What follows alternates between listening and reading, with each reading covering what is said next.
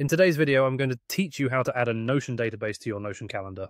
Now, if you've been looking to seamlessly integrate your database with your calendar in Notion, you're in the right place. By the end of this tutorial, you'll have a clear understanding of the process and be ready to make the most out of your Notion experience. Let's get started by heading over to the calendar page of Notion. So, open your browser, type in calendar.notion.so, and here we are at our calendar dashboard. Now, once you're on this page, the next thing you want to do is navigate over to the General Settings. You can usually find the Settings option in a menu on the side or top of your screen, depending on your browser's layout and settings configurations.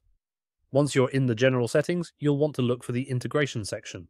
This is key because integrating your Notion database with the calendar will enable you to have all your information synced together, which is super handy.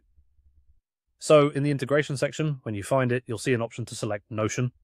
Go ahead and select Notion to prepare your calendar for database integration. Now we need to connect a new Notion workspace. To do this, look for the button labeled Connect, and it should have an option that says Add a new Notion workspace. Click on that when you find it. Connecting a new workspace is crucial because this is how Notion will know where to link your database. Once you've clicked, you'll be prompted to allow access. This step is essential as it gives your calendar the necessary permissions to retrieve and sync data with your Notion database. Simply click Allow Access to proceed. With access granted, you'll now want to think about the timing of your data integration. You can choose the specific date when you want your database information to appear on your calendar. This can be particularly useful if you are scheduling specific events or tasks that are time-sensitive. Once you've decided on the date of your choice, make sure it is selected or marked appropriately. After selecting the date, the next step is to click on the option that says Add Notion Database.